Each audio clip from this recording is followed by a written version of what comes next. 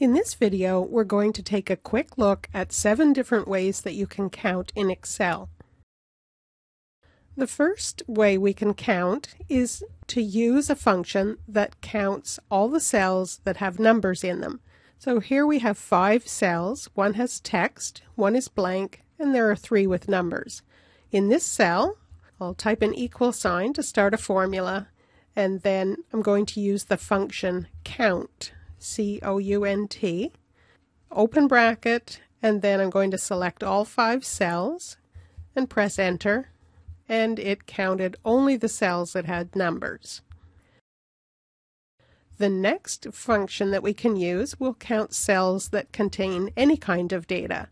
So here I'll type equals, and then the function count A. Open bracket, select all the cells, press enter, and now the count is 4 because it also included the cell that has text in it. Sometimes we need to count blank cells, so there's a special function for that. Equal sign, count blank.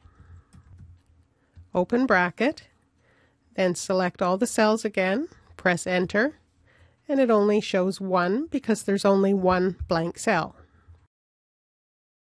If we want to count cells that match a particular criterion, I'm going to use a COUNTIF function. So in this example, I've typed the word pen here, and that's what we want to count. So equals, COUNTIF, open bracket, then I'll tell it where I want to count.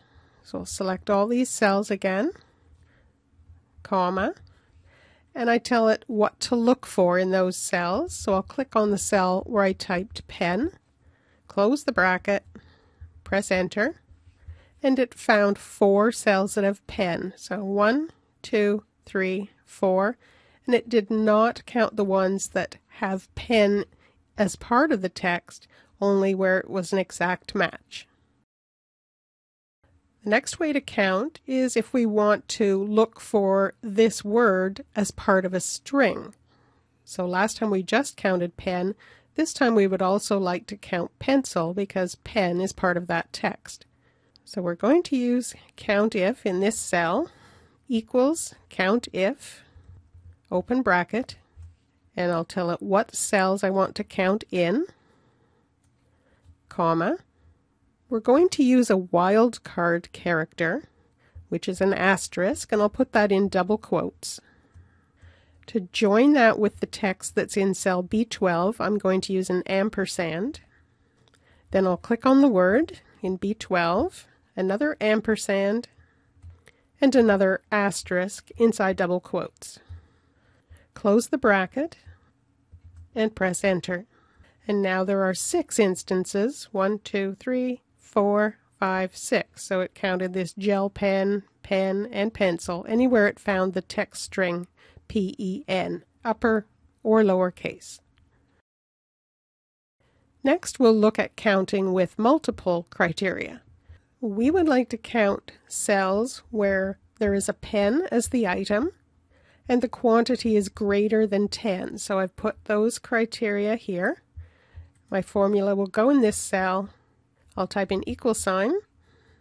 We're going to use COUNTIFs this time. Open bracket.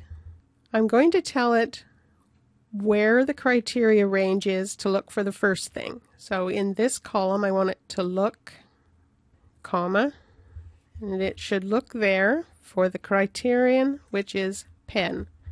Another comma, and now it should look in this column, comma, and we want it to be greater than or equal to, so in double quotes I'll put greater than, equal to, double quote, use an ampersand, and then click on the cell that has the criterion for that group of cells, close the bracket, and press enter.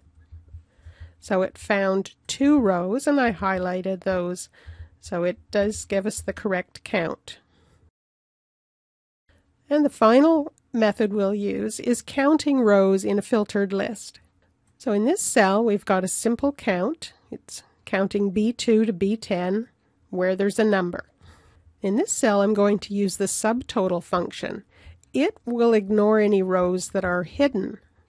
So we'll see a different count if we start filtering.